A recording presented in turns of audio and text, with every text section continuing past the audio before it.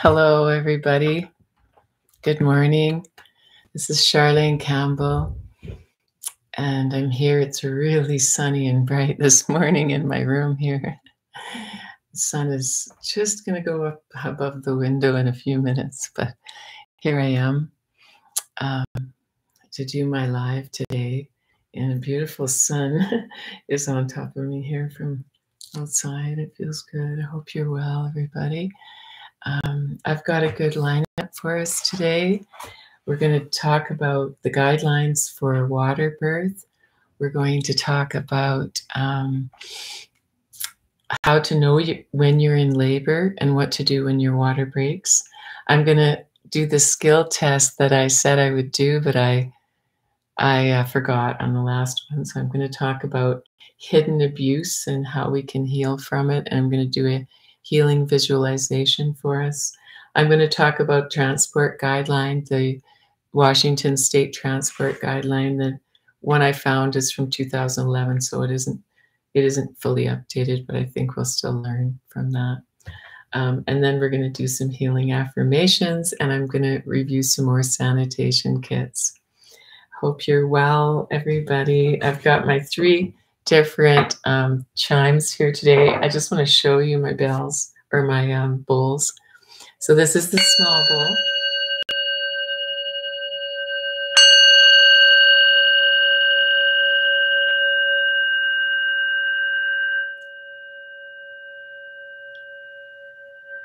I like the sound of that one. And then I'll show you different bowls. I have 3 here, but I'll show you different ones throughout today. So I also want to say, I talked about saying some Brene Brown quotes in my last video, and I forgot again. And now the slip of paper that I had them on, I seem to have misplaced it. But I have one here that I found. And I wrote here in my own words, I wrote, "Her words have provided guidance and insight to me," that's Brene Brown, "countless of times. And I hope they will do the same for you." And then here's the quote that I have. "Vulnerability is not winning or losing. It's having the courage to show up and be seen when we have no control over the outcome." So how's everybody doing today? Welcome to Call on the Midwife. It's Charlene, and we've got a lot of bright light here today. Hope everybody's doing well today.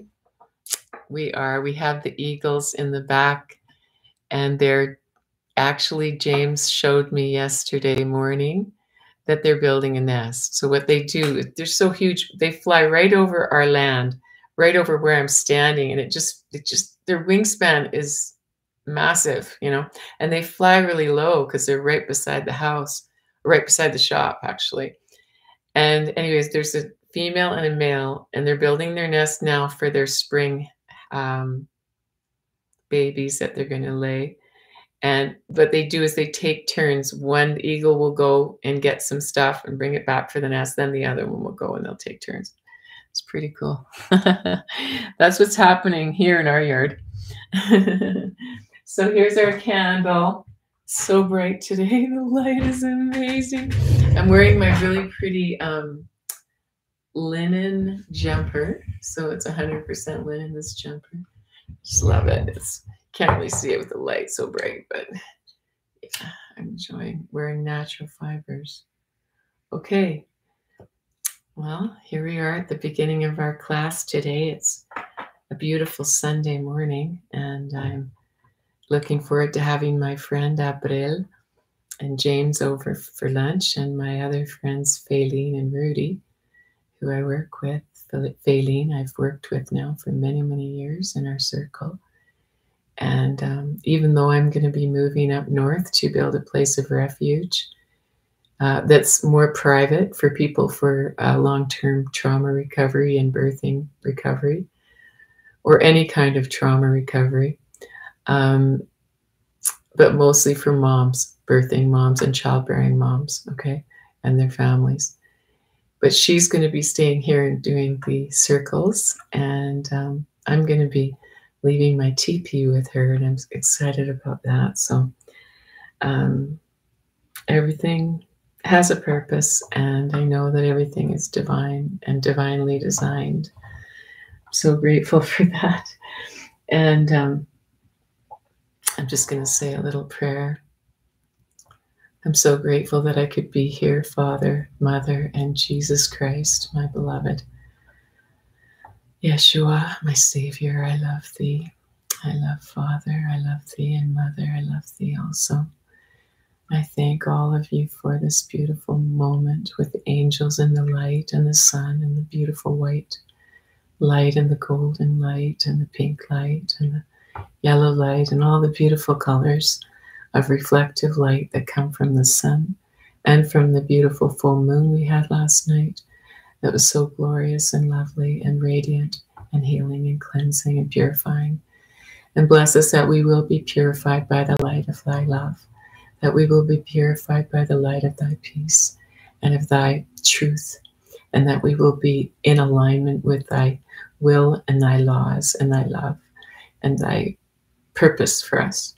And that this class, I dedicate this class to thee and to my purpose as a messenger of truth, as a messenger of light for those who are interested in being servants to thee and to thy beloved children on the earth in these troubled times ahead and now, that we will be able to minister to those who are in their childbearing years, whether pregnant, whether birthing, or whether postpartum with an infant, that we will have a great compassion, that we will be able to have what the definition of compassion is: shared suffering, where we can literally feel when other people are in pain. We don't become their rescuers in an unhealthy way, or we don't become their persecutors or we don't ignore them, but we minister to them in healthy, loving, godly, practical, supportive ways for their healing and for their being retrieved from any abusive situations. For any children that are with abusive parent and the other parent is being smeared, I call forth a healing. I command all barriers and bonds to be removed, especially trauma bonds, from anyone listening to this call who's in a trauma bond that's unhealthy, that's keeping them in an unhealthy place, that they will be released from that barrier and that they will be able to move forth with faith, strength, trust, understanding of their purpose, understanding of their mission, understanding of God's love for them and of their ability to separate themselves from the behaviors, especially the disordered behaviors of others that are often unconscious or from childhood trauma and so deeply embedded that they are not something you can really work with very well. And it's best to just move along and take care of yourself in the best way possible. And I ask for the Holy Spirit to be here, that anyone who is being abused in any way will have the ability to wake up from their own part in it, if they are enabling, if they are codependent, if they are in a victimhood or helpless role that they've taken on from childhood trauma or whatever it is, that they will be able to be freed from this. And we command any darkness or anything of the sort to be removed, and for the light of love to fill our hearts and fill this day and fill this class and fill this venue for teaching and learning, that we might be able to be of practical and spiritually guided assistance in a calm, supportive, godly way that is inspired and intuitive and authentic, and helps to validate the mothers and helps them to process emotions that are difficult rather than stuffing them down, which causes only more issues and polarized behaviors and acting out. So help us to be emotionally intelligent humans and angels of light, that we may know how to minister and have full sovereign authority over our own hearts and lives as we minister to others, and encourage them to do the same, and have a open heart and a loving soul, but a strong back that has clear and strong, healthy boundaries to protect and guard our peace from those who would cause us chaos. And bless them that they will be filled with peace eventually and be able to, if it's thy will and if they desire it, to be healed if they're disordered behavioral issues that can develop from massive trauma in childhood. And bless us all that we will be present, authentic, vulnerable, and whole in every moment. In Jesus' name, amen. Hello. You know, I love to pray.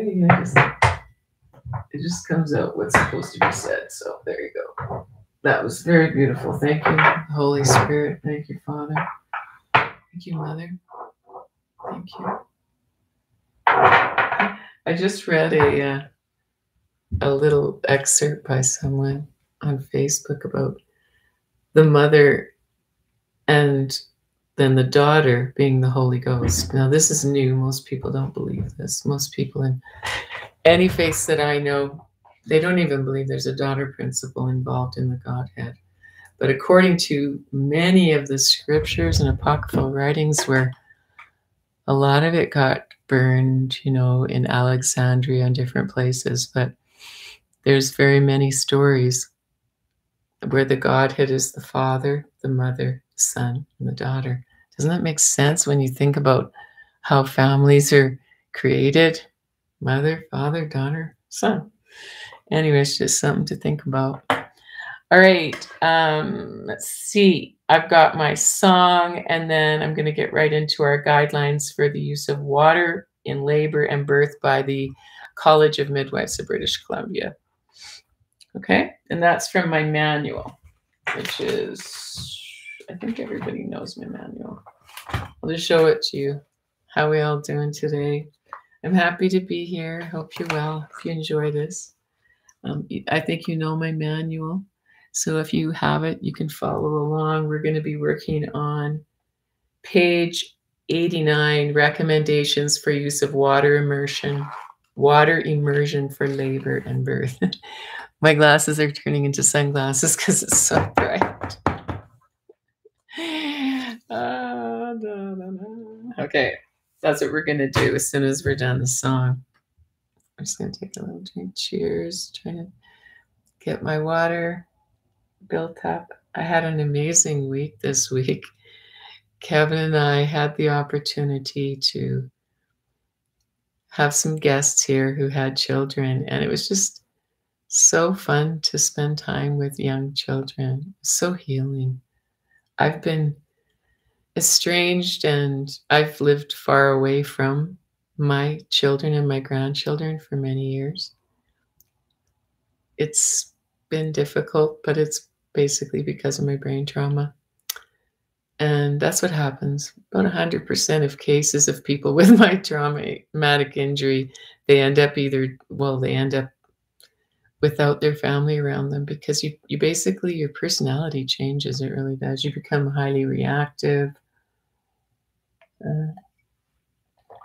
It's really difficult, but it teaches you, like everything. It's part of our experience. So I picked a song that I actually picked a different one, and then I felt prompted to sing this one, which I've already sung once before, I know, but I still feel like I'm supposed to sing it. I could sing it with my drum, but I think I'm just going to sing it plain without my drum today. It'll be a little easier. Okay, how are we all doing today? How are you guys doing? I'm doing good.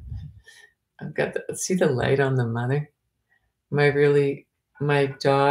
beautiful daughter, Giselle. This is her mother-in-law gave me that beautiful mother and baby Madonna. I really love it. Okay, so we're going to sing Give Yourself to Love by Kate Wolf. Does anybody know who Kate Wolf is? She's one of the olden days, folk singers from the 80s and 90s, I think. Anyway, I really like her. This is from 1982. Okay, ready? Here we are. I'm going to sing a little song, then we'll get into our lesson. Thanks for joining me here on Colin the Midwife. All right. Kind friends all gather round. There's something I would say, that what brings us together here has blessed us all today. Love has made a circle that holds us all inside, where strangers are as family and loneliness can't hide. So give yourself to love. Love is what you're after. Open up your heart to the tears and laughter, and give yourself to love. Give yourself to love. I've walked these mountains in the rain. I've learned to love the wind. I've been up before the sunrise to watch the day begin. Always knew I'd find you, though I never did know how. But like sunshine on a cloudy day, you stand before me now. So give yourselves to love, if love is what you're after. Open up your hearts to the tears and laughter, and give yourselves to love. Give yourselves to love. Love is born in fire. It's planted like a seed. Love can't give you everything, but it gives you what you need. Love comes when you're ready. Love comes when you're afraid. It'll be your greatest teacher, the best friend you ever made. So give yourself to love. Love is what you're after. Open up your hearts to the tears and laughter, and give yourself to love. Give yourself to love. Oh, give yourselves to love. Give yourself to love. Okay. My really dear friend Harriet Grambois taught me that song. I think we sang it her blessing week that we had in Naramata, British Columbia, Canada, for her 5th baby. We had it in a beautiful chapel where her husband had built this wood chapel. And it was like this gorgeously like Waldorf. She's a Waldorf teacher, and they have a lot of the archways and the roundness to his structures that he builds out of wood. He's an architect, and they're just amazing, the Grambois. Anyway, she shared that song with me. So let's get into our guidelines for the use of water births. I'm going to show you something just quickly. I wanted to kind of show a couple pictures that I collect that I find really beautiful. Basically, what I believe is that because a lot of the information about the true divine feminine mother and daughter were basically lost, they had to be embedded into some secret kind of way, which the way people normally share knowledge or pass knowledge down is through poetry, music, and art. And so one of the things that I love this woman, I think her name is Barbara Kippen. She's amazing. My therapist that I had in Mexico when I was there, I had an amazing therapist, and it's her sister, I believe, who does these collections, and she collects the art from all over Europe. So I keep quite a big collection that I've printed off from her work. And then some are also from calendars that I like. But I'm just going to show you a couple. Here's a really pretty one. Oh, well, it's not very pretty, but very in detailed. Okay, I don't know if you can see that. The light is so bright today. It's a little bit hard to show stuff. But it's kind of a picture of heaven, you know, kind of interesting. And then this is one of when Mary was going to have, you know, Jesus Christ, that the Gabriel came to her and announced to her that she would give birth to the Savior of the world. And that's such an amazing story that I think it's all over in so many places, that story. Okay, so we showed you a couple pictures, so let's go then. So we're on page 89 for everybody. Sorry the light is so different, but it is what it is. It is what it is. I like that I'm getting some vitamin D. I was listening to someone today, and I remember we used to test every single pregnant mom. I always tested her vitamin D storage, okay? And oftentimes she wasn't getting enough vitamin D. She didn't have enough vitamin D, okay? Now this was in Seattle, so there's a lot of overcast days in Seattle, and there's a lot of rainy days, but we often would have to supplement moms with vitamin D, okay? And I was aware of this, but not, I was just reminded of it again, that a vitamin D deficiency, oh, that's a fly. A vitamin D deficiency can cause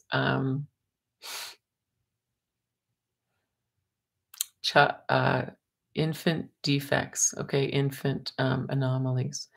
So it is important to get enough sunlight each day on your skin, directly on your skin. It's also important to check your levels and make sure that you're eating. You can get foods with high vitamin D. You can look online. I have a handout. Maybe I'll go over that sometime. But eating high vitamin D foods, getting your sun, and then also checking your vitamin D levels periodically, and then supplementing with a supplement if you're low. Because sometimes if you're really low, you need to build up your storage before, because just going out every day and getting your minimal requirement. There was one fly in here and I killed it, and now, sorry, I did, if that offends anyone, but it doesn't offend me, but I hope it doesn't offend you. But this fly is really annoying. Ask an angel to come and get it out of here for me, please. Thank you. Okay. We're going to move on now. That's our little one. That's our medium one. That's our big one. All different sounds, eh? All different sounds. Okay, welcome to Call on the Midwife. We're at 23 minutes. Getting into the meat of our lesson right now. Just got touched by an angel on my forehead, on my side of my head. Oh dear, this fly is kind of... One time I had an inspiration about flies because I find them very pesky and not very nice. We left our doors open when the kids were here, though. They were running in and out and in and out. So we don't normally have a lot of flies, but today we do. And it was worth it having the kids here. It really was. They were such a joy and such a blessing. But one of the things that came to my mind is that flies are like the Spirit showed me one time that the opposition that we get, you know, the opposition of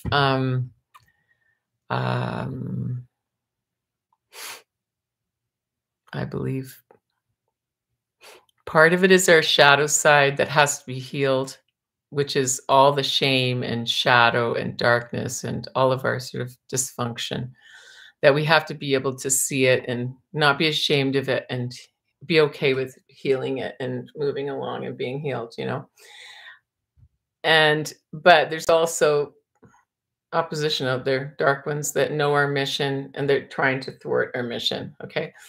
And he said to me one time, Christ, whispered to my ear through the Holy Spirit that they have about as much power as a fly bugging us right now. And that's the honest truth. So when we know our sovereign authority, we have sovereign authority over any other entities or darkness or familial spirits that are hounding us or anything like that. If you've got anything that's frustrating you or causing you bad dreams or, bad thoughts, definitely could be coming from something that you're not aware of, but make sure you use your power to cast it out. And I just saw an orb came out of me. Cast it out by the power of Jesus Christ and in the name of God. Cast out all familial spirits, all evil spirits, and anything hounding me or the people watching this right now or this class. And I say this in Jesus' name. Amen. So be it. So it is. We have to realize that that's the power we have. It's not that complicated, but once we know, then we are much more sovereign in our lives. And realize our place in the world is great with God. Okay, here we are. Let's do this. Water birth. I think water birth is a very popular way of having babies. I probably did 50% water births or more. We did a ton of them. Okay, I'm just going to go through the list. Midwives should discuss the potential advantages and disadvantages of water immersion for labor and birth with each woman prior to labor. Yes. I think having a definite plan to have a place to get out to quickly, like I talked about having a rolled up bundle that you just unroll really quickly. And then when she gets out of the tub, she's got something to go to. She doesn't have to be, taken to another bed or something. The woman's vital signs and fetal heart rate must be within normal limits if mother's in the tub, period. Okay. And if they're not, she needs to get out. The fetal heart should be monitored according to acceptable guidelines. Use of a waterproof Doppler device is recommended, yes. And waterproof Dopplers run around $1,000, the really expensive ones that most midwives that I know and that I have. Now, these Dopplers, you want to make sure when you're holding a Doppler that you never hold the Doppler over the water. You always hold the Doppler outside of the tub, and then you just hold the wand inside the water, and the water conducts, so you don't have to use gel. Okay. The water temperature should be monitored and should be maintained between 36 and 37.5 Celsius. And I would say on the cooler side of that is best, okay? To prevent hypo or hyperthermia. The temperature may be monitored by a floating thermometer. And we always had like a kit for the parents that included a brand new fish scoop for the poop scoop that I talked about, a little bucket for that, and then a floating thermometer. You can get floating thermometers. The woman's temperature should be monitored when she's in the tub more than normal. And she should leave the water if her temperature exceeds 37.5 degrees Celsius. Okay?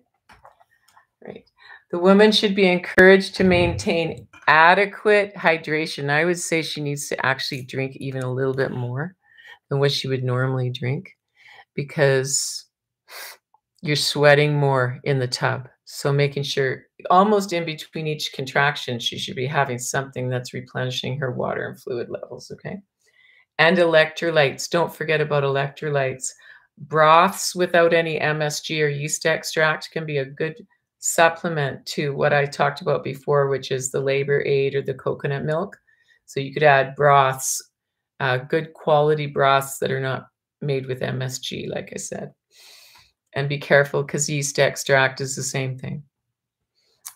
Alrighty, the women should be encouraged to urinate regularly, and she needs to leave the pool when she urinates. You know, I mean, if it's right before the birth and she pees in the pool, it's not going to be the end of the world, right? Because urine is actually um, sterile. Urine is, and it's not the worst thing in the world. There's a lot of cultures that use urine as a medicine because it has like the homeopathic version of exactly what you need for your own medicine. So if you ever need like homeopathic medicine, um, you can take small amounts of urine and make them into a medicine. Okay, I'm not going to go into that, but if you study Ayurvedic healing, it's kind of an interesting thing that I think they used it during the war in Germany and in some of the clinics there where they couldn't get medicine and they were having like the best success in the entire war place. The other thing they were, or, you know, the war hospitals, the other thing that they learned during the war, I think it was Germany, or can't remember who it was, but where they had these clinics, might have been Switzerland, and they used coffee enemas for pain and recovery, and they were saving lives with these coffee enemas. They really were. So that's another thing that's interesting when you're in low resource conditions to know about those two things, I think is good. Okay, we'll keep going with the list. Thanks for coming along. Whoever's here with me, God bless you on your day and happy Shabbat. Shabbat Shalom. Okay, here we are. The woman should be asked to leave the water if there are any concerns about her or her baby's well-being. Yes, and she needs to be willing to do that. So you talk to her about that ahead of time, that if anything goes outside of normal range or even slightly, we may ask you to leave the tub. So don't get too attached, or don't help a mom not to get too attached to this rigid idea of where she's going to have her baby, because we need to kind of go with the flow with birth, because sometimes it takes us in places we can't anticipate, but we have to trust birth and trust that we can. Whoops. Says I'm currently signed out. It wants me to sign into my studio. Oh dear. Do this. I don't know why. Hopefully I'm still on here. Okay, it made me sign into my password. That's crazy. Okie dokie. Here we are. How's everybody doing? All right. I have a cute little thing I'm going to show you. Everybody deserves a midwife. It's a bumper sticker. I never put it up on my car, but I got it at a midwifery conference. Okay. Where are we at now? Let's keep going. The water should be kept as clean as possible. Stool and blood clots must be removed from the tub immediately. An alternative place should be set up close to the pool. Yes, I talked about that muchly in the other videos, but so important to have a place to go if you're doing a water birth, and to be willing to leave the tub. The tub should be drained, cleaned, and refilled if the pool is being used over a number of hours, or if contaminants cannot be easily removed. And don't forget to use a liner. If you're doing a water birth, you should be using a liner if you have one. Okay. Or if someone else is going to use that tub later, then the liner can be thrown away. Or you can actually wash some of those big, thick liners and reuse them. Okay. I think it depends on how high of resources we have. I really think water birth would be a luxury in a low resource setting. You probably would just do a land birth unless you're in a very unusual situation and you had like higher resources, and maybe the woman really needed the pain relief, because water can really be a huge, probably 50% pain reduction, and maybe 25 to 50% pressure reduction at pushing. So that's something that moms can really benefit from if they're having a hard time relaxing, is the water. All right, let's keep going. Thank you for joining me today on Calling the Midwife. Hope you're all well. We're doing well here. All right. The baby should be born completely underwater. I've talked about this before. If the mom is partly out of the water or the water's too shallow, that can be a hazard to the birth going smoothly for baby. The mother should be completely immersed under the water, or she should be completely out, one or the other, okay? And at the birth, the baby's head must be brought to the surface immediately. Yes. You don't want to stimulate the baby's breathing, which could lead to water aspiration. If the baby's partly out of the water, that could stimulate the baby's breathing. But if the baby's in the water, it's just like they're transitioning from water to water.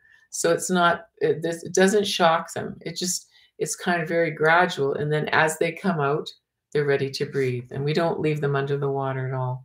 If you ever see a video like that where they're leaving them under the water for long periods of time, I've seen that. I've seen people do that. I've actually been to births like that where they don't pull them up right away. I've never seen a baby aspirate water under there. It's basically they're in the water or they're out of the water. Once they get out, they start breathing. And when they're in the water, they don't breathe. They're just attached to the cord. But I personally think you should bring the baby out of the water immediately. It's best not to pull the baby up with, like, say if the baby's under the water like this, okay? And this is the water. Sorry, I want to give you a little demo of this.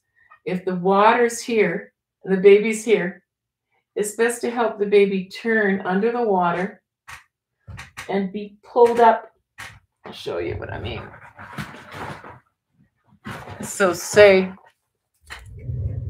this is the baby. Mom's just had her baby. Here's the water right here. We can see baby's face. Baby's fully underwater. Baby's doing fine because baby's not going to start breathing unless baby's up in the air, okay? And baby's fully immersed under the water. So what we're going to do is we're just going to gently, cords not wrapped. We can see cords not wrapped.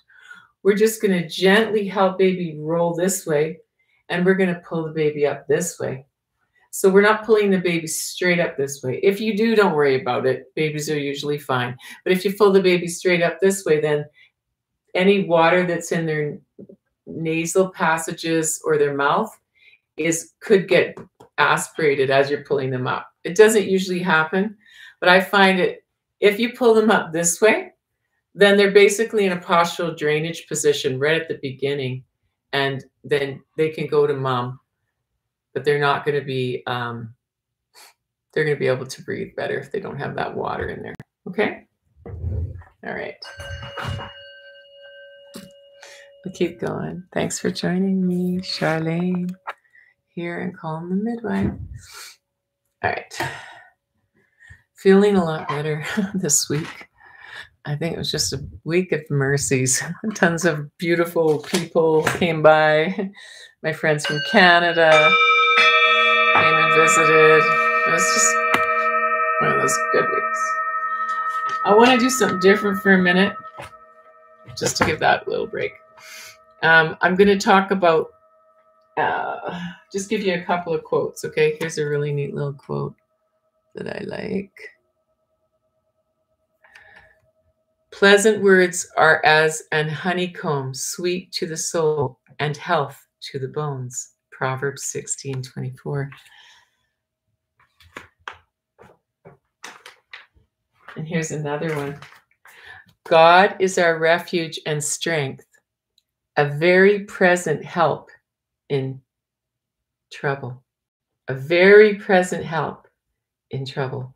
Psalm 46:1.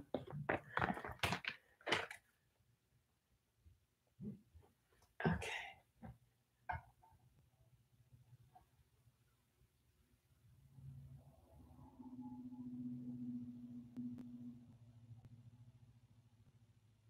Okay, I'm just going to read this one little quote. One of the things that's been on my mind quite a bit is relationships. I just feel like it's everywhere. Everywhere I turn, with all the women that I work with, different women that I've worked with over the last few years and even over the last few months, having difficulty in their relationships, causing a lot of stress for them, whether it's in their pregnancies, after their birth, or whenever. So just to help us educate ourselves, a nice guy will blame others, circumstances, or fate for his lot in life.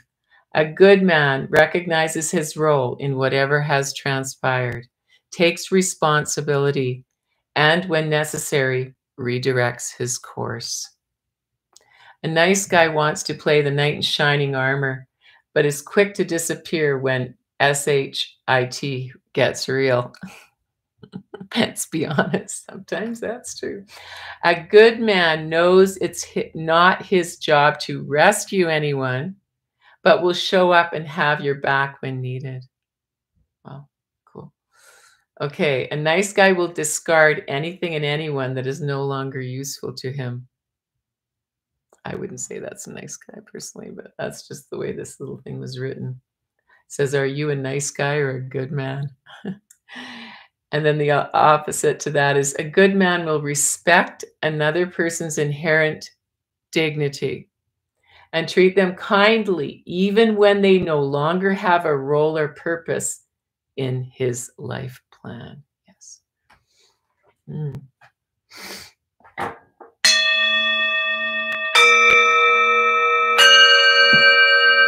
That was almost high. Yeah, it's higher. The lowest one is the highest.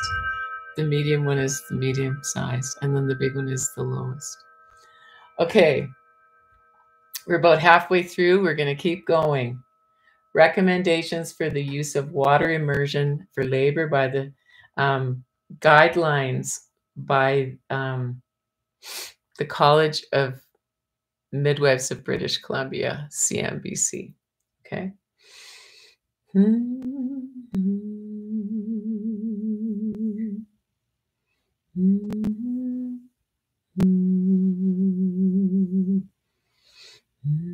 At the birth, the baby's head must be brought to the surface immediately. Yes, so we just talked about that.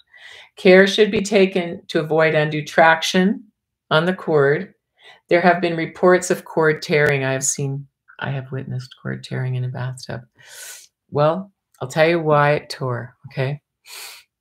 Well, we were having a face presentation, which I think made it worse. I think you could have more cord tearing with a face presentation or a short cord or a combination of both of those. But one of the things to guard over is this is what the midwife did, okay? This is what she did. She was a little anxious because the baby was coming down like this with her face presenting, okay? She didn't know that, but the birth was taking for quite a long time. But finally, when the baby finally started to come, she realized the baby was face, okay? And I think her adrenaline pumped quite a bit. Instead of just kind of letting the baby come up and giving the baby time to, you don't have to just go boom out of the water like that. No, no. Let the baby come out. It's not like a panic to get them to the surface. It's just let them come up. If the cord's wrapped, that's the time to unwrap underwater. If you pull them up and they're still wrapped, that's okay. Unwrap above water. Mom might have to get up a little bit so you have enough room to unwrap, okay?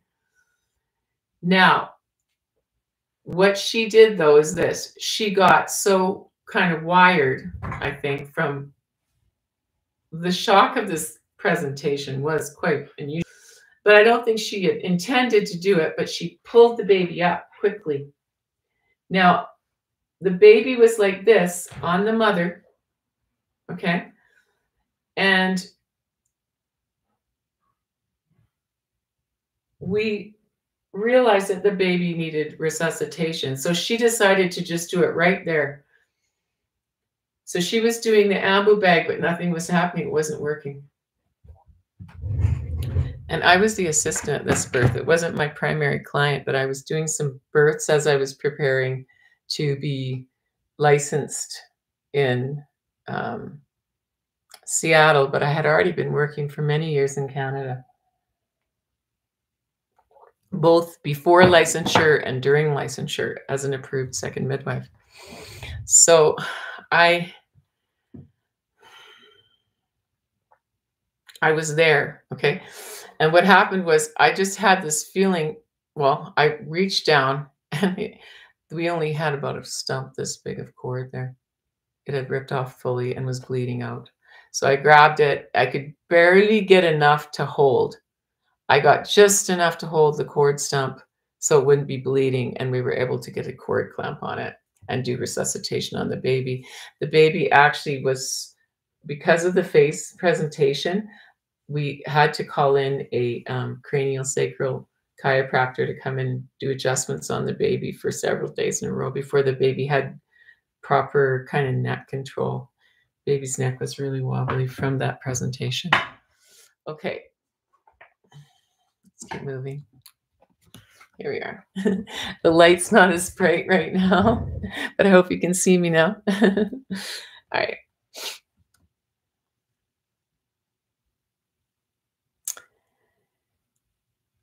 Some authors recommend early clamping of the cord to prevent polycythemia and reduce the risk of fetal blood loss if the cord integrity is compromised. I disagree with that. This is revised in 2010. We don't do early cord cutting anymore, pretty much for any baby, because they need their full blood volume, which is between 40 to 45 or more % of it is actually in the placenta at the time of the delivery. So keep the cord attached is what I would say.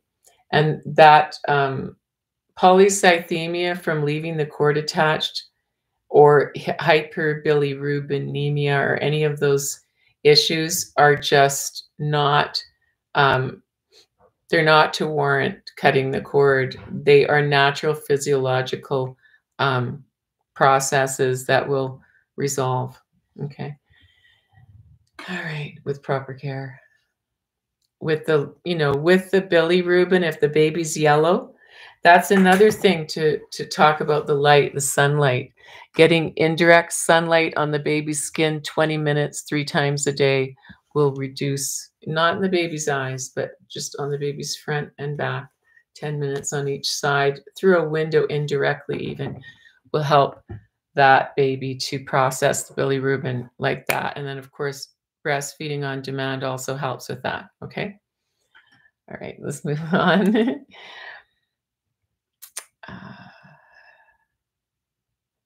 So care should be taken to maintain the newborn's temperature to prevent hypothermia. Yes, we talked about keeping the baby warm, and I think getting the baby out of the tub fairly promptly after, and drying the mother and baby off, and getting the mother flat on her back so you can assess bleeding properly. And even if she hasn't had the placenta, she can still push her placenta out either flat on her back, or at some point she can just squat up and push it out if she's having a contraction and she knows she's getting that sense of urgency to push. Some in the hospital, they'll just like pull the placenta out.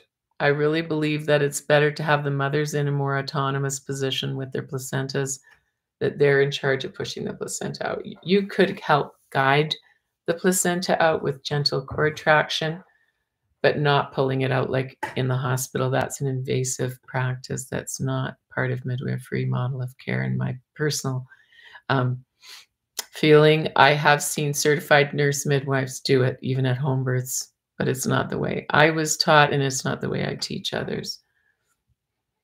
Okay.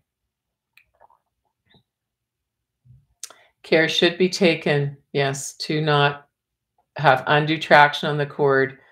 And yes, the placenta is best delivered outside of the tub to accurately assess maternal bleeding, because that's when you're going to be doing the assessment of maternal bleeding, is right after. I mean, you'll be assessing it right after the birth, but you'll also be checking the uterus and the introitus for any visual signs of bleeding immediately after the delivery of the placenta. That's part of your job, okay? If you're at a birth and you're helping a mom, is to make sure that her uterus is like a hard grapefruit, centrally located just beneath her umbilical her belly button and above her pubic bone. Okay, that's where it should be located. And it's a round, hard grapefruit. You can teach her to massage it and make sure she knows how to take care of herself and go to the bathroom, urinate if it's hard, because urinating can help relieve the pressure on the uterus that can cause it to bleed. If you have a full bladder, that can be a hindrance to the uterus clamping down like a hard grapefruit. Okay. So birth pools that are being used in the hospital or that will be used again by another birthing mother should be cleaned between uses with chlorine, releasing agents to kill any bloodborne pathogens. As when caring for any mother or newborn, the midwife is responsible for using her clinical judgment, responding appropriately to problems that may arise, and for documenting her actions. Yes. Okay. Well, that's a really neat outline of how to best care for moms in water.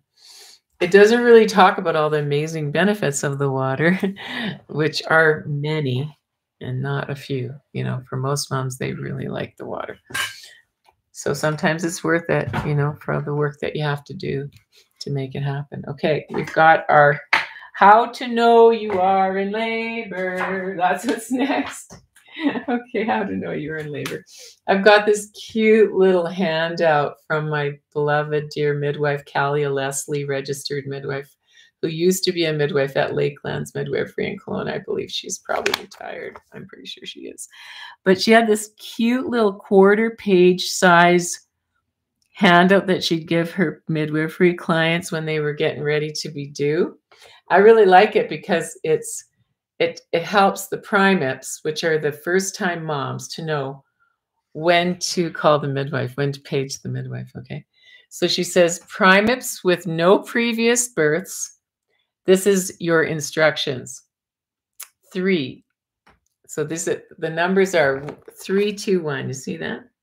3, 2, 1. Here we go. 3, 2, 1. Blast off. Okay, 3. Contractions are 3 minutes apart. From the start of one to the start of the next. 3 minutes apart. 2. Number 2. The pattern has been like this for approximately 2 hours. 3 minutes apart for 2 hours. This is a first-time mom, okay? And number 1, contractions are lasting 1 minute long from the start of one to its completion. If your water breaks, is the baby moving? These are the questions you want to say. If your water breaks, is baby moving? Is water clear? Those are the 2 questions, okay? If you have flecks of white with clear to weak color, it's considered clear and normal. Green or brown should be reported to the midwife immediately, as that can be meconium, okay? And there, that's that. Okay. When your water breaks, okay? I'm just going to do a quick, that kind of goes along with what we just did. When your water breaks, all right? A little bit more in depth of when your water breaks. This is a sign I made for myself. I really like take joy. And I'm really trying to practice that, taking joy in everything, even if it's not happy, even the grief or the loss or the sadness or the disappointments, that I'm taking joy in absolutely everything, because I know I'm learning from everything that I'm going through. And I'm sure you are too. We're all going through things. I think everybody is going through transitions right now. Everyone that I know is of some kind, whether it's with their children, with themselves, with their partners. So anyway, I'm doing really well, and I'm really happy that I am healing. And thank you for this opportunity to share, because I feel like it heals me to do this. Thank you for watching. Thank you for caring. Okay. Bloody show. How do you know you're in labor? Okay, we're going to go through a couple more things here. This is from my handout. Bloody show or loss of mucus plug, spotting of blood or thick or thick stringy mucus from the vagina or the yoni, okay, or the introitus, whatever you want to call it. Some people don't like to use vagina because it means sheath for the sword, and then yoni has, I think, a more supposedly better meaning than that. I don't know. It's from the Indian or Ayurvedic philosophy. I'm fine with either one personally because it's just a term to me.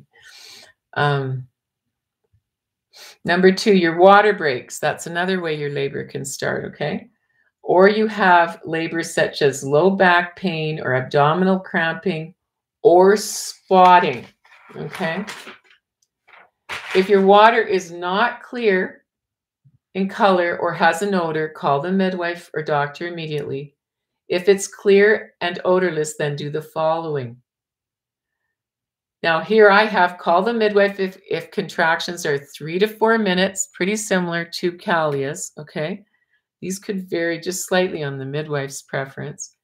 But this is for first-time mom again. With a second-time mom or a mom that's had lots of babies, sometimes she doesn't have as much warning. You just have to go by whatever she says. Mostly is like, I need you to come, and you go, you know, because she might not have the warning time. So always be ready to come if the mom says that you should come, especially if she's not a first-time mom, and trust her words. If she believes she needs you, then trust that.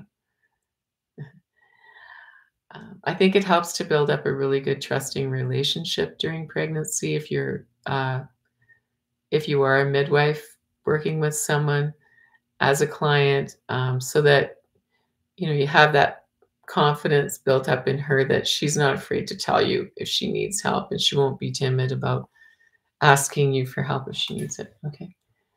And then again, sometimes moms can be so finicky and not prepared that they call you before they're really ready, and you have to spend time on the phone talking to them and finding out what's going on. And if they're not really in true, what I would call active labor, then they need to, it's best if the midwife, statistically, it's best if they do not go to the hospital or call the midwife at that time.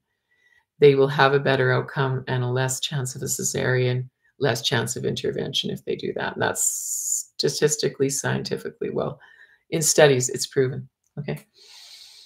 So contractions lasting 60 seconds or greater, or if you just feel you should call. That's the other caveat, if you just feel you should call. If you are past 37 weeks and your water breaks during the night, but you have no contractions, or it's early labor and water is clear, you do not need to call. Drink fluids, try to sleep or rest so that you have energy when labor gets stronger or when contractions begin again, and call the midwife to report in the morning.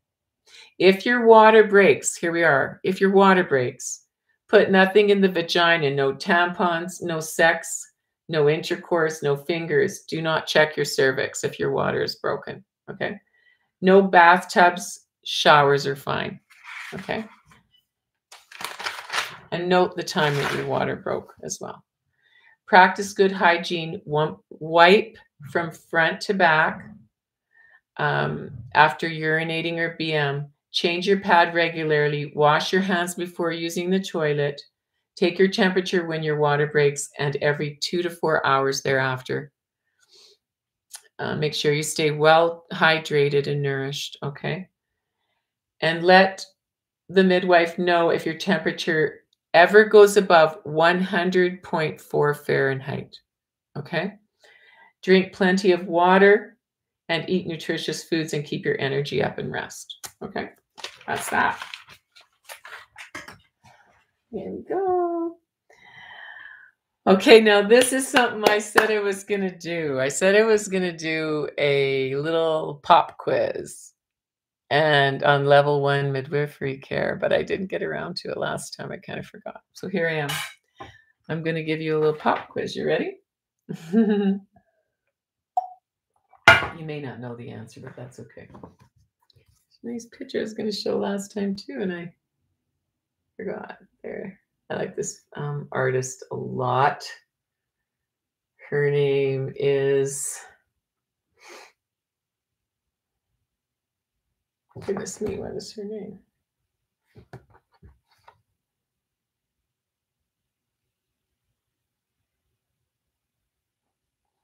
I'm sorry. I don't see the name of the artist on the back of this, but it is a very beautiful painting, isn't it? It's a depiction of Christ giving us a handout. Okay. Okie dokie. Just skills, that's what I need. Here it is. You ready? Okay. The answer to these questions are actually, oopsie. The answer to these questions are in these videos. There. These are the videos that I use in the course, and so if you have those videos, you might know the answers if you've watched them. Okay, we're just gonna go through. I'm gonna do about 1 page of questions, okay? What is the main purpose of the maternal physical exam? Okay, here's the answers. To diagnose breast cancer, to determine if a woman's pelvis or body is adequate for vaginal birth, to determine from findings which health specialists to refer the client to, or to establish a baseline of health condition of that particular woman. Which one do you think it is? Number 4, to establish a baseline of the health condition of that particular woman. Yes, that's what the main purpose of a maternal physical exam is in early pregnancy when you're establishing care in midwifery care, okay? Which I really believe is an important part of midwifery care, is knowing how to do well women care examinations and PAPs and all those things, okay? Number 2, why is it important to identify and treat low-grade bacterial infections in early pregnancy? To prevent the bacteria from taking over the thyroid, leading to hypothyroidism, to clear it out before it causes an autoimmune disease. Prompt and effective treatment of this infection in early pregnancy can reduce the risk later in pregnancy of preterm labor. To prevent preeclampsia from developing. Okay, which number do you think? 1, 2, 3, or 4 is the answer? Number 3 is the answer. Prompt and effective treatment of this infection in early pregnancy, such as low-grade UTIs. That's why we always do a culture. We always do a culture on UTIs, and we always make sure that we grow a culture so that if she has a low-grade UTI, we can be very specific with the antibiotic therapy that she's going to be treated with. We'll usually refer her to a physician or a nurse practitioner for that prescription. Or sometimes they will work with natural therapies and then we'll retest depending on the mother. Okay, but usually we go for the full antibiotic therapy because it can prevent preterm labor. And I have seen things like untreated low-grade strep infections in the bladder in early pregnancy can lead to premature labor and birth. It could be a really big issue. That's why it's so important to do the proper cultures of urine and not just to ignore it if it's got a low-grade infection. That needs to be treated, low-grade urinary tract infection. Praise God for the fly that's here. I'm taking joy. No, I'm just kidding. I don't like flies. But anyways, can't be helped right now. I'm not gonna.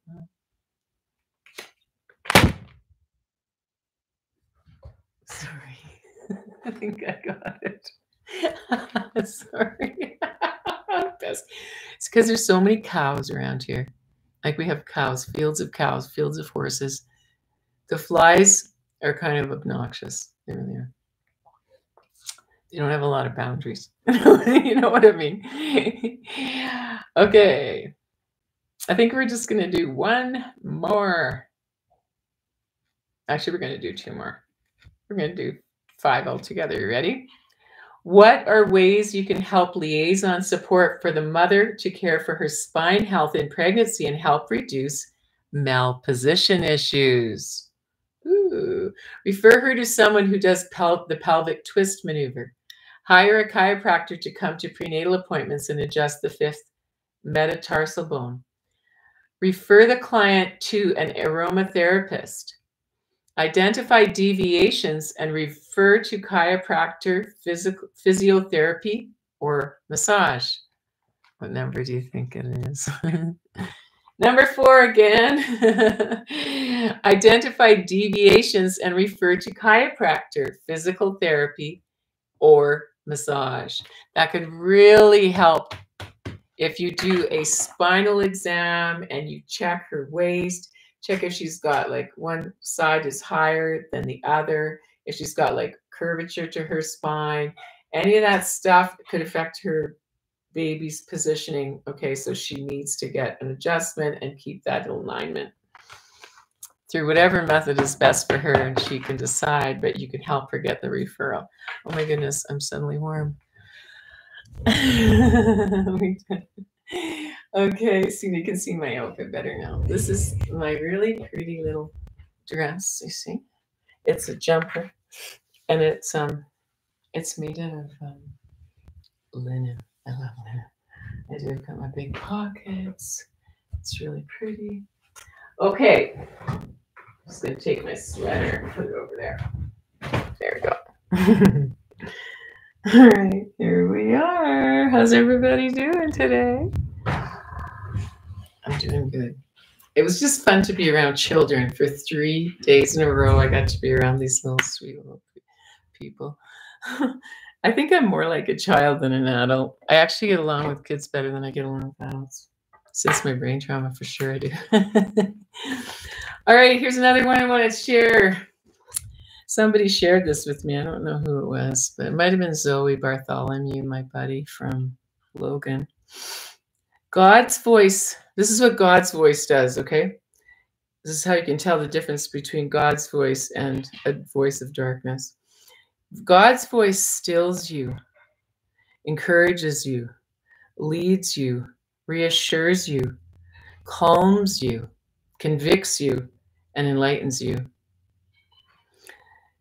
Any other voice that is not coming from our Father and Mother in heaven, it rushes you, pushes you, frightens you, I would say manipulates you, cajoles you, tries to convince you, tries to invalidate your perceptions, tries to make you doubt yourself, discourages you, condemns you, and confuses you. Here's another picture that I like to collect these old pictures. I just find them really peaceful to look at. Okay. We have one more question to do on our midwifery skills test that I created for my level 1. You can actually take this class, but I'm going to be putting it up online here in the US. It's in the UK right now, but I'm going to be making a new website for it soon. Okay, number 5. This goes along with what I talked about today, which is the vitamin D.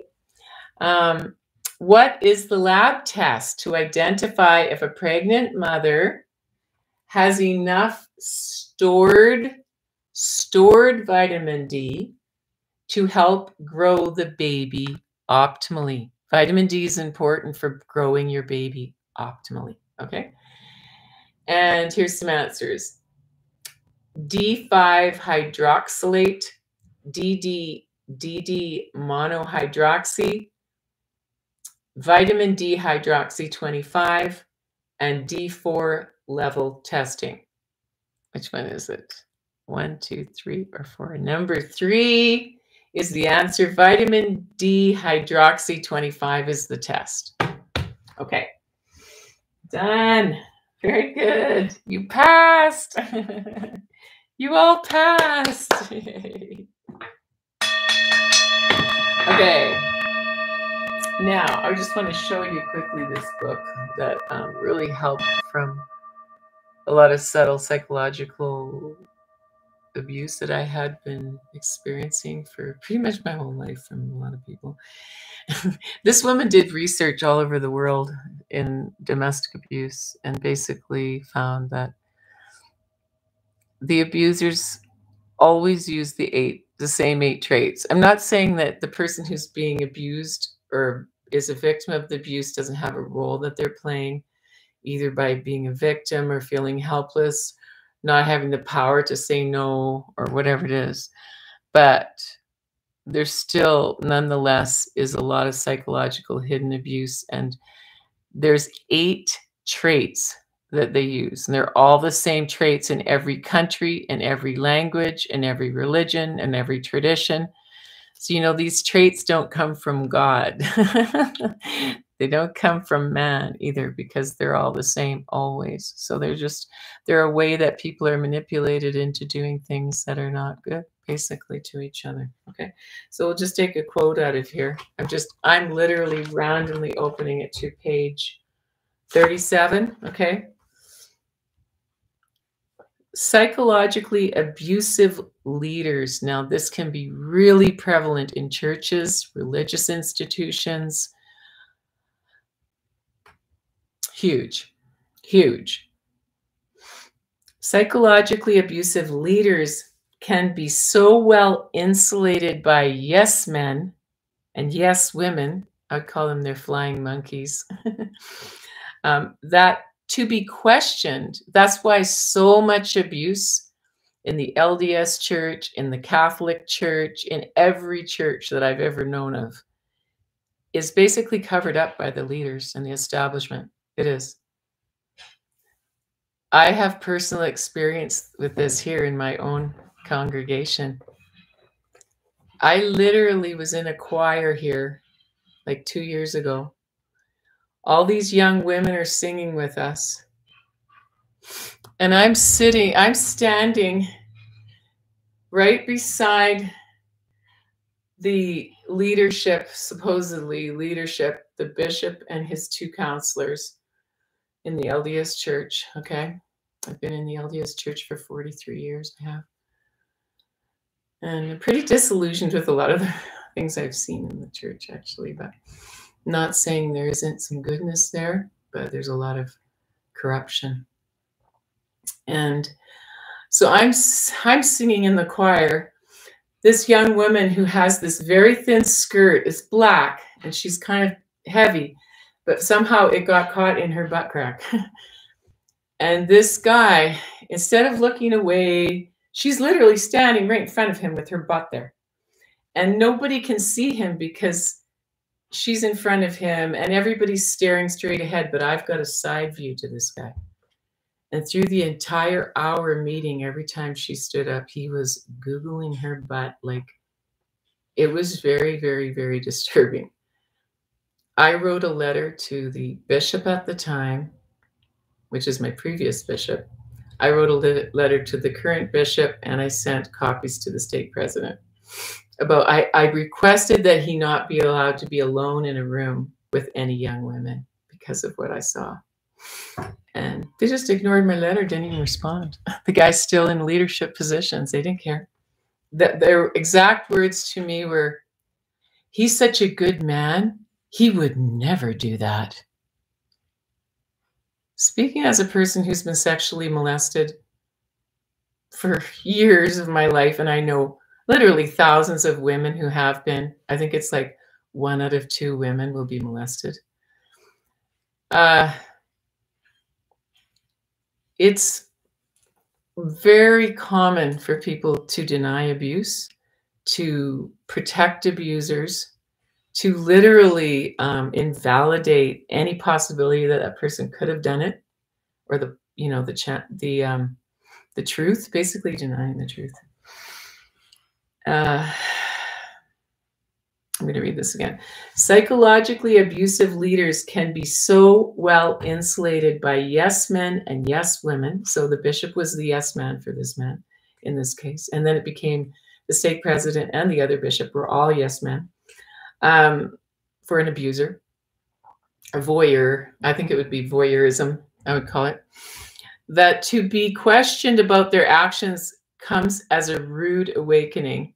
And of course, they can never acknowledge anything because a lot of them are narcissistic, which means they have zero compassion, zero empathy, zero capacity to self-reflect, and zero capacity to change anything about themselves because they have such a grandiose idea of themselves that they're incapable of it. Literally. The individuals and couples who dare to stand up, like me, will be shunned out of the congregation community, the larger congregation or administration staff, the more active criticism or exposure for abusive behaviors. This woman did like a lifetime of research, and she went into all the churches and institutions, and she did all this research. It's the same 8 traits that they use in the leadership of institutions to perpetuate abuse. Okay, wanted to let you know about that. Now, we have our healing visualization is on the list next. That'd be good, since I'm talking about that other stuff is a bit depressing. Look at this little cutie. Yes, the pioneers, they did not cut the cord. They would just wrap the placenta up with the baby.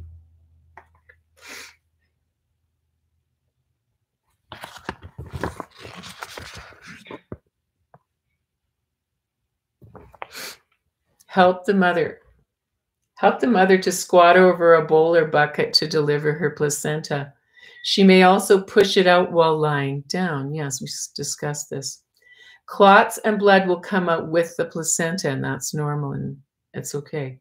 Wrap it in newspapers, or if you have one, a large 4-quart Ziplock freezer plastic bag for the placenta. We usually carry 2 in each of our kits. Help clean mother up somewhat with a clean cloth or wipes. Help position the baby between the mother's breasts on her tummy, skin to skin, with blankets or towels. Yes. Okay.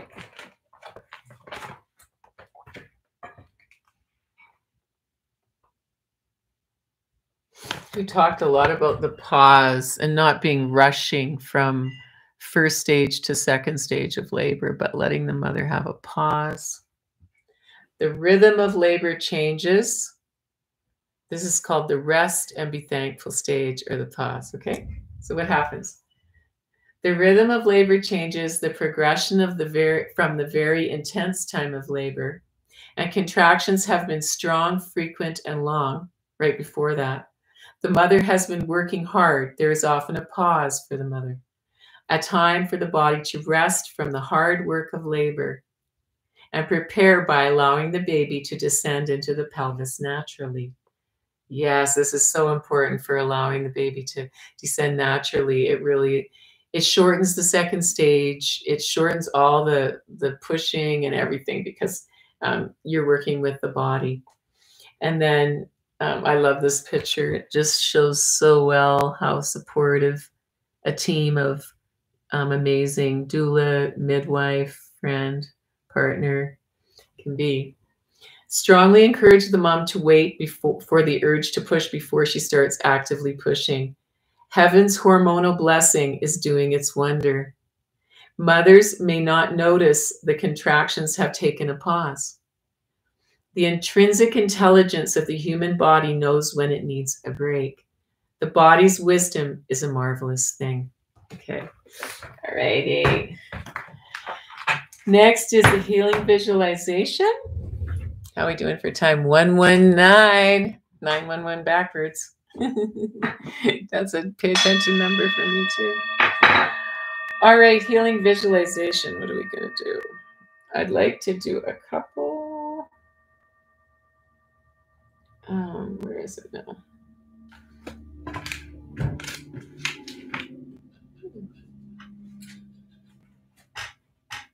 Sorry, I thought I had a couple of affirmations here I was going to do with you.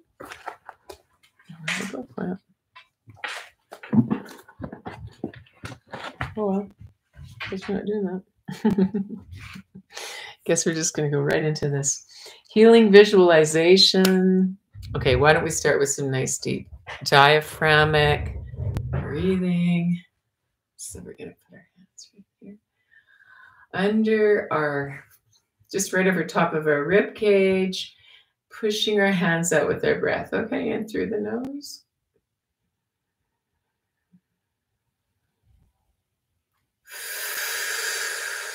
Out through the mouth.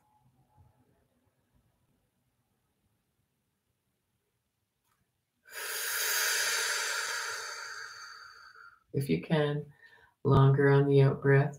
Take a nice deep breath.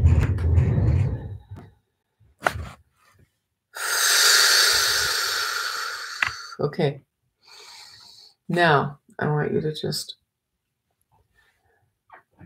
see yourself walking along a beautiful beach. And you can feel the sand beneath your toes. You don't have any shoes on, and it's a beautiful sunny day. It's warm. The sun is glowing down on you. You're wearing a flowing gown, a really comfortable cotton gown is blowing in the breeze.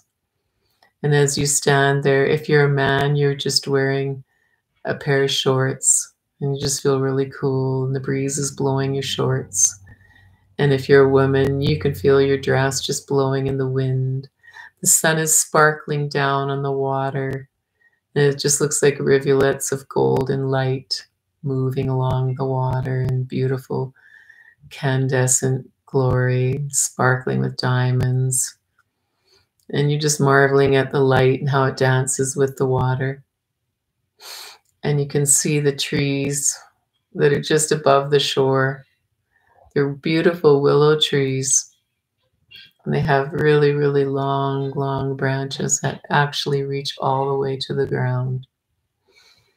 And you just imagine yourself as you're walking, you just feel yourself strong like the willow. You feel yourself that you're not sort of rigid. You're moving like the willow. You're flowing with life like the willow. And you actually see yourself now as the willow.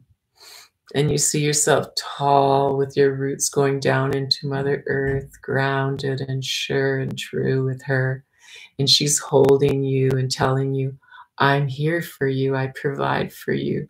And I've been created for you by God. And I will be here for you. And you just resonate with the frequency that Mother Earth is vibrating at, the frequency of love, the frequency of peace, the frequency of contentment in understanding your purpose and your place on this earth with your feet firmly on the ground, with your roots going down firmly into the center of Mother Earth. And drawing up that energy of love, that energy of peace, that energy of healing, that energy of white, light, white, light, white, light. And that white light permeates your body. And you feel the light coming down from heaven, from your Heavenly Father and your Heavenly Mother and your Savior, Jesu Christo. And you see the angels surrounding you with their light, and they're holding their hands at you right now like this. And they're just saying, we love you, dear one. Let go of fear. Let go of doubt. Let go of worry. Let go of concern for tomorrow, for I care for the sparrows and I will care for you. And I am always here for you. And as they put their hands like this just around you, you can see and feel the light from them penetrating you. And it comes in all different colors: pink, golden, yellow, orange, magenta, purple. And all these beautiful, beautiful lights are just coming in and healing your organs, healing your body systems, healing all your chakras, healing your nervous system, resetting your brain and your body system so that you can function in optimal healing. And we just do a little bit of tapping. Take a nice deep breath in through the nose.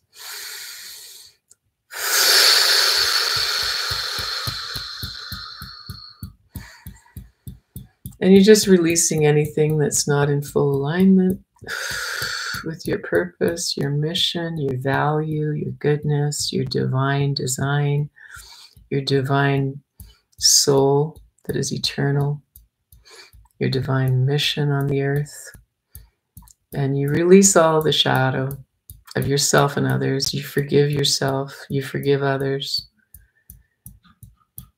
You're able to set clear, healthy lines in the sand that do not deviate, to protect your peace, to guard your peace, and to prepare yourself to see the Lord again so that you can say that you have completed your work on the earth, and he can say, well done, thou good and faithful servant, for thou hast done good things in my vineyard.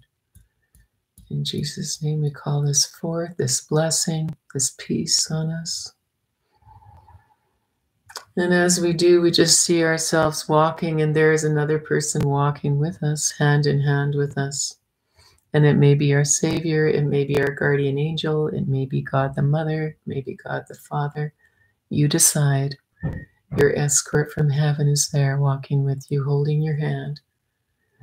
And he or she looks into your eyes and says, it's time to let go. It's time to let go of the pain you've been carrying around. And you just say, what pain?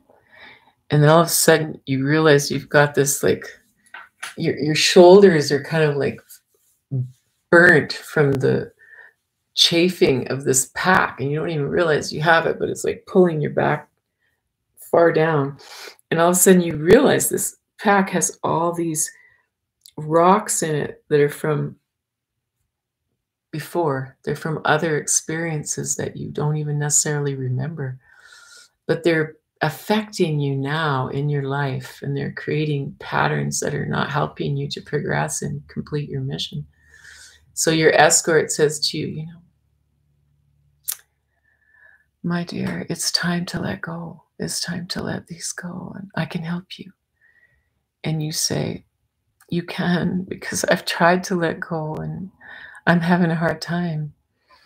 And your escort, in my case, is Jesus. He says, my beloved, give me your burdens and I will take them.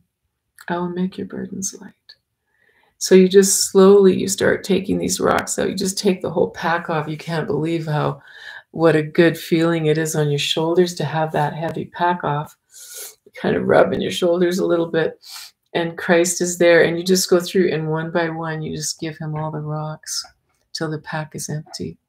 And you just throw it on the ground because you don't actually need it anymore. And he looks at you and he puts his hands over your face like this.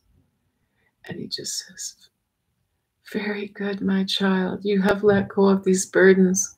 Now you are free. And you smile and you just feel this burden lifted off your shoulders. And the angels come and they just infuse you with light and comfort and healing and understanding and all the physical, practical needs that you have, the mental needs, the emotional needs, the intellectual needs, the social needs are being met in this moment in one eternal round. And he's just laying his hands on your head and giving you all that you need to help yourself and to be able to receive that which is coming and flowing in from the divine design for your life.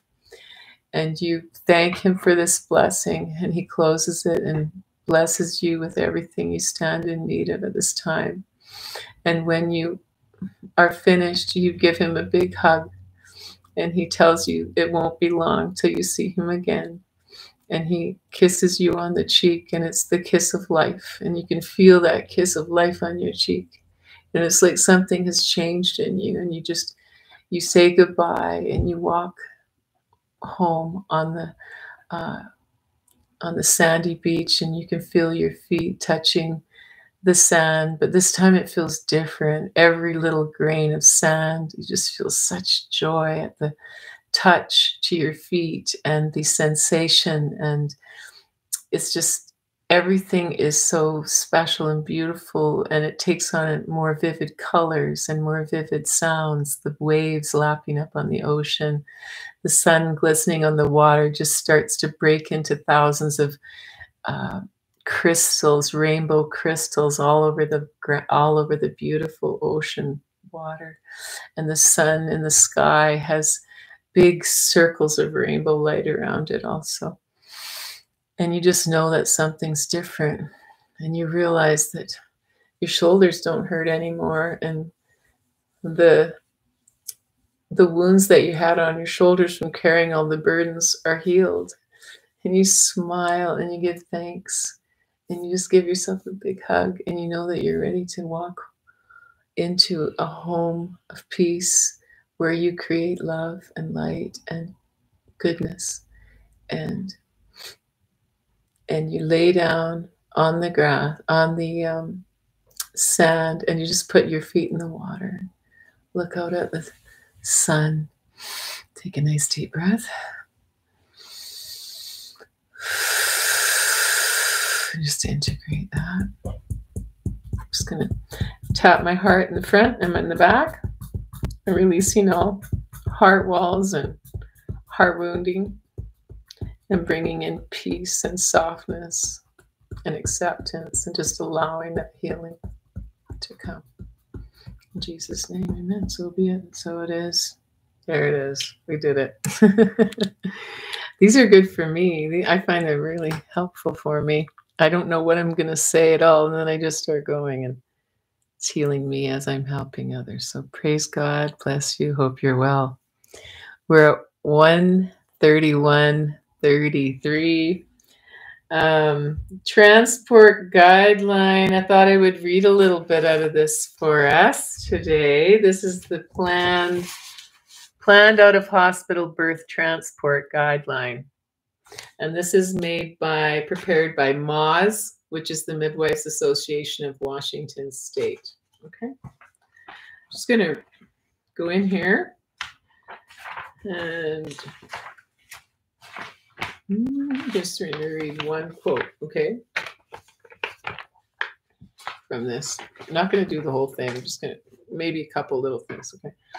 Although some out-of-hospital deliveries are attended by certified nurse midwives, the vast majority in Washington State are attended by licensed midwives. Most licensed midwives in the state have completed 2 years of prerequisites, followed by a 3-year program, which includes relevant curriculum, nursing skills, and attendance at 100 births prior to passing an examination provided by North America Registry of Midwives, or NARM, N-A-R-M, as well as an additional test specific to Washington state practice issues. Licensed midwives are regulated under the RCW 1850 and usually have independent practices attending deliveries in home and or freestanding birth centers. Licensed midwives are authorized to obtain and administer the following. Okay, I'm just going to read what medications. Antibiotics for intrapartum GBS prophylaxis per current CDC guidelines. This is for the moms, okay? Anti-hemorrhagic drugs to control postpartum hemorrhage. And there's a new one that I don't have the details here on. My friend Elaine Arnold told me about it. I'm not familiar with it, but the ones we used to have were oxytocin, misoprostol, methergin, and hemabate. Local anesthetic for perineal repair, terbutaline for pending transport. That means we would transport if we used terbutaline to stop a premature labor. Epinephrine, also pending transport, that we would use that on a mother if she was having an anaphylactic shock or some kind of an allergic reaction. Magnesium sulfate, also pending transport. That would be for preeclampsia or eclampsia. An MMR vaccine or ROGAM. And then for newborns, newborn eye ointment, newborn vitamin K injection, and there's also injections that some midwives do, which is the hepatitis B injections. Okay. Now, the indications for transport. This is kind of an important part of the document, I think, because it basically talks about all the different things that, you know, you might transfer care for, okay, or transport into the hospital for. The Washington state law that governs the practice of midwifery states that it shall be the duty of a midwife to consult with a physician whenever there are significant deviations from normal in either the mother or the infant. That's right. That's why midwifery care is for the normal parameter, not for the outside normal range. But what are some things that could be things that we would transfer care for? Okay, let's go through. What are they? Indications for intrapartum transfers are, here we go, failure to progress in first stage, failure to progress in second stage, pain relief, sometimes just pain relief we transport in, yeah. Maternal exhaustion, malpresentation, thick meconium, sustained fetal distress. Now we don't differentiate anymore. Thick, of course, thick is going to be one of those things that you're much more wanting to go in if it's thick. If it's thin, then you might make different decisions, but technically they're both the same from the way I was taught. Okay. Sustained fetal, or they can act the same. Okay. They can do the same thing. Sustained fetal distress. But just to give you an FYI, if a baby's going to have meconium aspiration, they will most of the time already have it inside the womb, not right at the introitus.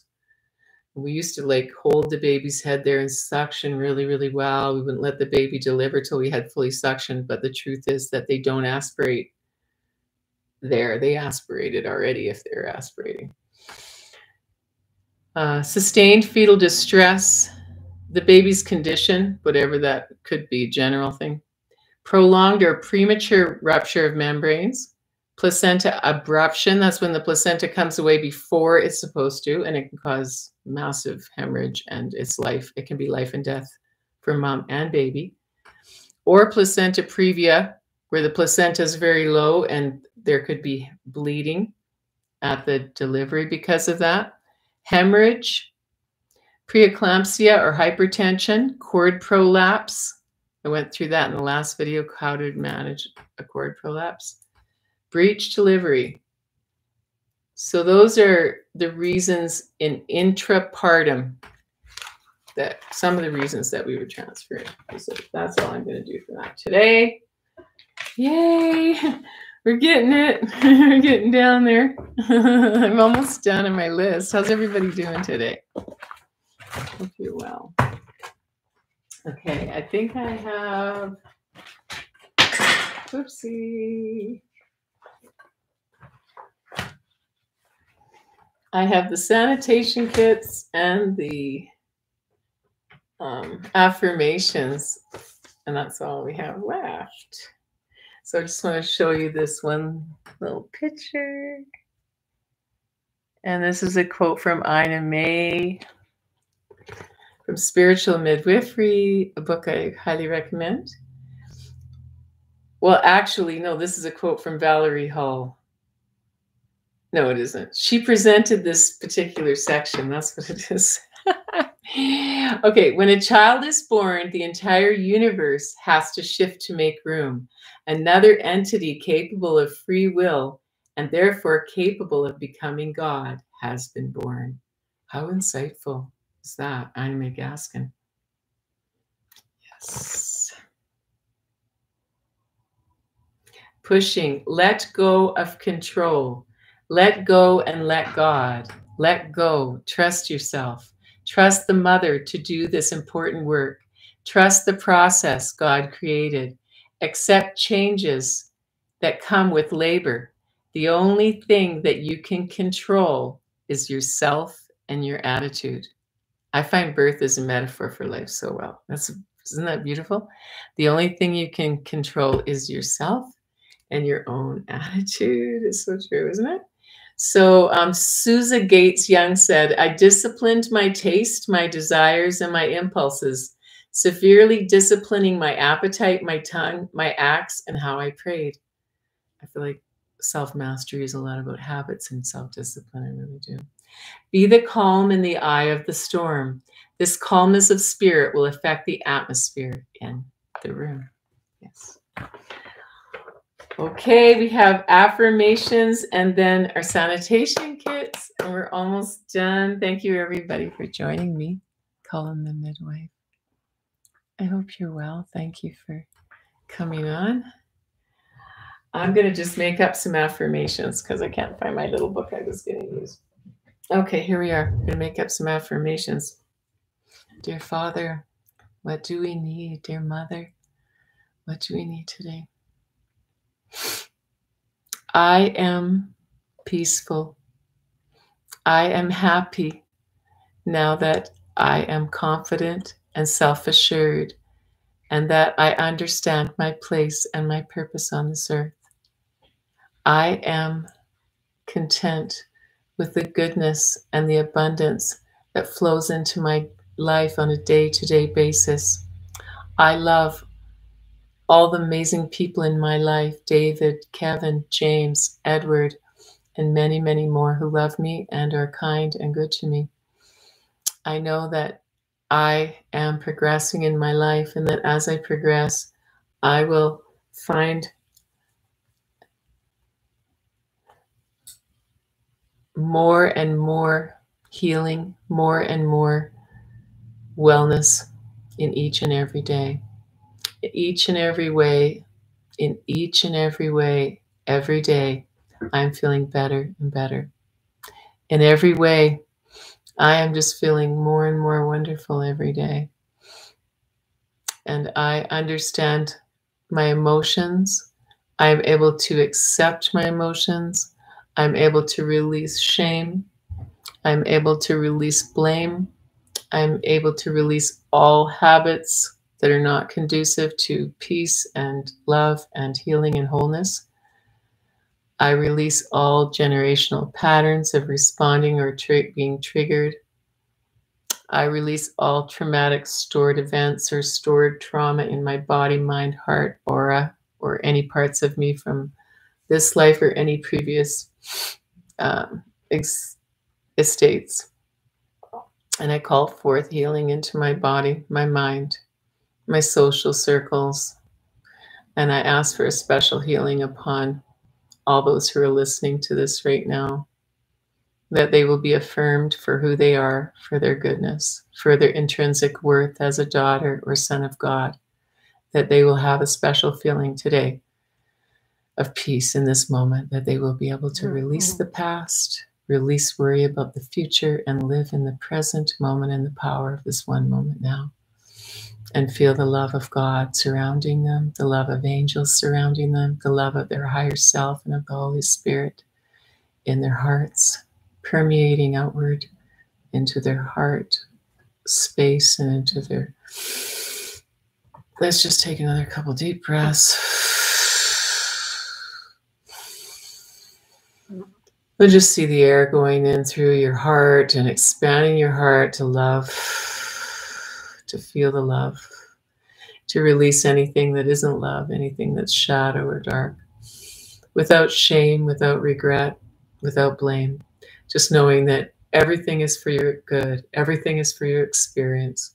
All opposition that you've endured or been part of is all part of your school of learning on this earth. And we just release anything that's still in us. We allow it to come out like we see the air. It might be murky.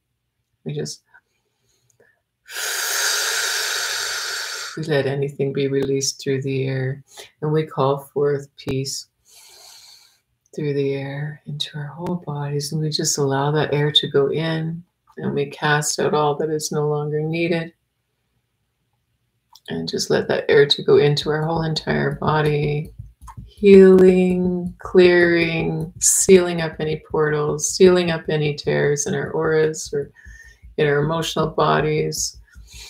Resetting our nervous system, resetting all body systems, reducing and releasing all fear, replacing it with peace, understanding, and competence and confidence and self-worth and self-esteem that is healthy and pure and good. In Jesus' name, amen.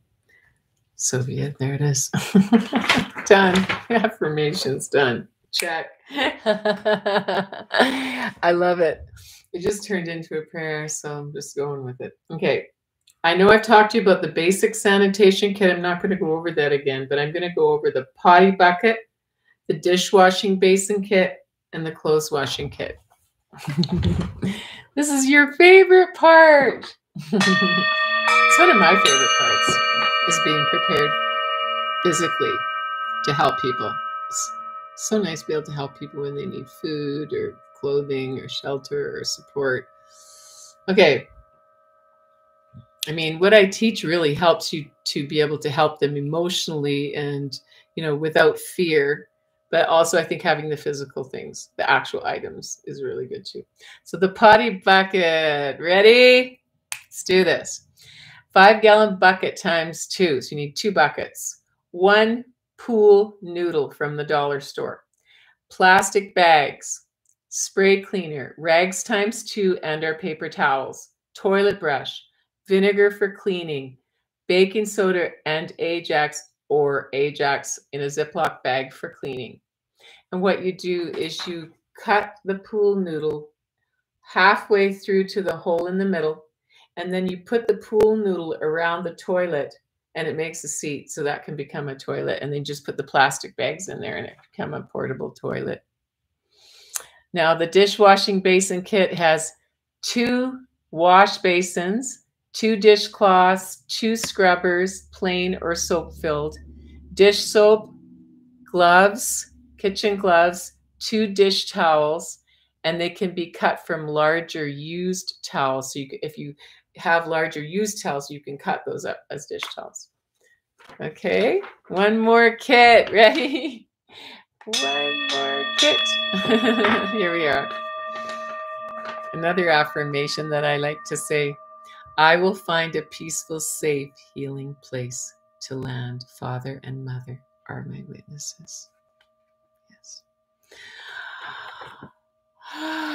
Yes. Okay. The clothes washing kit. This is our very last thing on our list. So thanks for joining me. We're at 147. We've passed 144. The 144 is past 144 on our timing. Okay, here we are. Clothes washing kit. Clothespins, rope, large laundry soap, Sunlight, Fells Naphtha is available. Sunlight and Fells Naphtha are both available at Walmart or at Brolim's. 5-gallon bucket times 2 or 2 basins. Okay, that's it. Maybe I'll do one more quote out of this book, okay?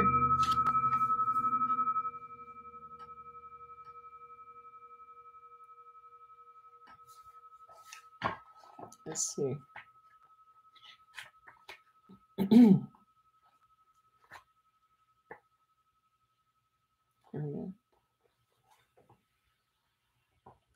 Okay, so she has different stages of healing, and one of the stages is restoration. I am being restored to my full health. I am being restored to my full mental, emotional, and physical health. What was taken from me is being restored. So these are the things that she says about that. She says, restoration should come at a time when it can be life-giving, not overwhelming. So it takes time, and you need to make restoration as you're able to. And, you know, here are some of the things. Enjoyment of holidays, vacations, and other celebrations. A lot of these things are just not part of your life when you're with someone that's abusive. Financial stability, paying off debts and increasing savings. Yes, these are all things we can do to help ourselves recover after abusive relationships, or even when we're in them still. Restoration of physical health, enjoying consistent energy levels, reduction in body pain and all other ailments. Yes. Most people in abusive relationships with unconscious, what I would say unconscious, disordered narcissists, which is a lot of people actually now, I believe, most of them undiagnosed. When you're being abused and you're being manipulated, you barely know it, but it affects your health, it affects your body, it affects your mind, it affects everything. You start having like pain, somatic pain everywhere that no one can understand. No doctors can find the reasons for it. That's what happens when you're abused. Okay. Restoration of emotional well-being, living free or significantly reduced levels of anxiety, worry, and depression. Yes, those are the things that come when you're in those relationships, is massive depression, isolation, and anxiety, and insomnia, and a lot of other things. Replacement of material items that were destroyed or stolen during the abuse. Yes. Hopefully this is all coming for a lot of people. And I know some people have already been through it. And yes, I think a lot of people are in the place where they're ready to have their lives restored to them. I know I am. Yes, I am. Okay. Well, I think that's everything. I think we got through it all. Hope you're well. It's been a pleasure to be here with you today and talk with you. And yeah, I'm happy that I can continue this. Looking forward to my friend Abril and James coming today for dinner. And David's cooking. So we're going to have a nice Shabbat. And yeah, I'm happy I could share a few little tidbits of information with you. I hope you're collecting your supplies. And have a blessed week. Shabbat Shalom from Charlene. Bye, everybody. Thank you.